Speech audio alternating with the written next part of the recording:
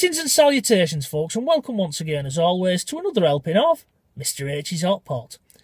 You join me today, back in my hometown of Wigan. I'm back on my own midding for this little video, folks, today. And hopefully, what I'm going to do for you in a moment is wrap up and conclude a little series that I started back in January.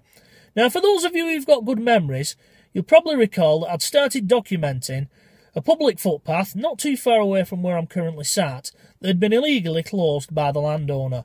What this particular landowner had done is they owned a field that a public footpath crossed, and they'd wired shut the access gate, stopping the general public from walking across their land, which is totally illegal. So what I did, I documented the gate being wired shut, and I contacted the local authority, which is Wigan Council, which oversees public footpaths in this area. And I explained the problem. I gave them a link to my original video, and it took them about 10 days to get back in touch with me. That's 10 working days, so it was more like a fortnight. So we was heading by then to the back end of January. And they did indeed get in touch with me, and they explained that they'd contacted the landowner, and they'd given them a further 14 days to rectify the problem. Now, since then, I've not been able to get back to this particular public footpath. The reason for that has been all the terrible weather that we had last month. We've had rain, we've had winds, we've had storms. The country just got battered, didn't it? So I didn't bother returning back to this particular public footpath. However, the weather has sort of improved a little over the past couple of days, so I want to get this one wrapped up. So I've come out today, and hopefully the landowner will have complied, and I'll be able to film myself walking across that public footpath. So without further ado, I'm going to jump out of the old jalopy now. I'm going to wrap up warm, and hopefully you'll join me when we get closer to where this public footpath is, and we'll see if the landowner has indeed complied with what Wigan Council ordered them to do. Okay, Hot Potters, welcome back. I'm now suitably wrapped up against the elements because although the weather has improved slightly, we've not had as much rain the past couple of days, there is still a bit of a chill in the air and a little bit of wind, so I apologise in advance if any wind gets captured on this portion of the video. Anyway, we're now fast approaching where that gate was wired shut back in January.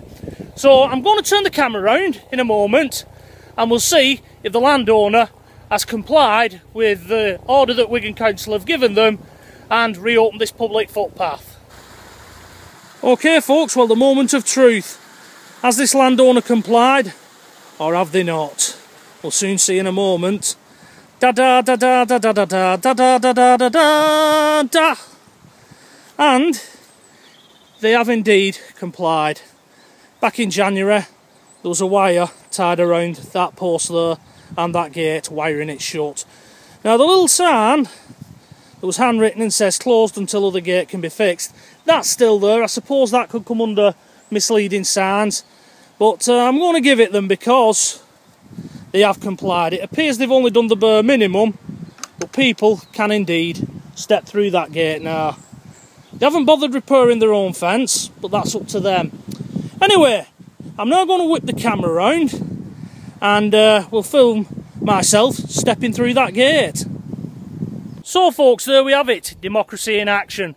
This public footpath is now open to the general public and they're free to use it once again. I'm going to now exercise my right to use this public footpath by stepping through this gate. And as I walk across this field, I'd just like to thank Wigan Council for getting on the case and sorting this problem out. Right then folks, that's it from me for this video and this little series of videos. So, until the next time, from myself, Mr H, as always, it is bye-bye for now.